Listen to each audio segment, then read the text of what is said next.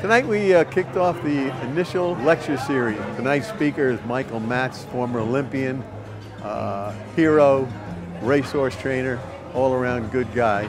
And this is something we'll do here at the club on Thursdays about every other week throughout this polo season. Thank you for having me here tonight, and I want to just share some of my experience with the show jumping into racing, and now I'm helping my children a little bit more with show jumping. When you do the Olympics, you always have a team captain for each discipline.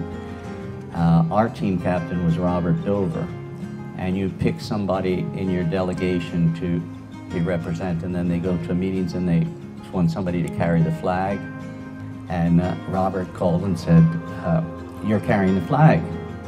I said, "Robert," I said, "Nah, don't kid around like that. That's not funny to kid around." He goes, "No, you're carrying the flag." I said, "Well," "what did you say?" He said, I'm not going to tell you what I said, but I'm going to tell you the last guy that got up was for track and field." And he said, "This guy's been around here for 20 years. He said, "He ain't going to last much longer." He said, "So let's vote for him." So they stopped and they voted, and that was it.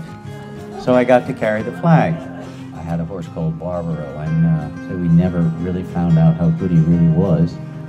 The first race he had at Delaware, he was just by far the best horse in the race, and we ran him right away in a stake race at Laurel, the Laurel Futurity, and he just won that really easily. And these are still races on the turf, and it wasn't necessarily that we thought he was a turf horse, but he was ready to run at that point, and we wanted to run him around 2 turns. And he was by Dynaformer, who is a very big horse, not a very attractive horse, and a very mean horse. And this horse was just the opposite. He was elegant, he was, just a wonderful horse. The third start was the turf race, and that was the first of the January the 1st, so they just turned 3 years old. And that was still on the turf.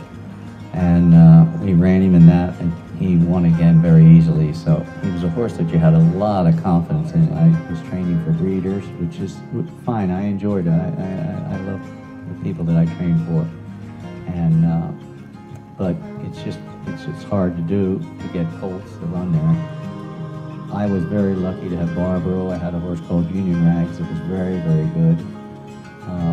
And that horse won the Belmont. So I certainly can't complain the time I was doing it. And now my children are riding, and I'm helping them with their horses, and my wife and I are helping them, and that's a lot of fun too. So going back and forth between the show jumping and the racing, it's been one very good career for me.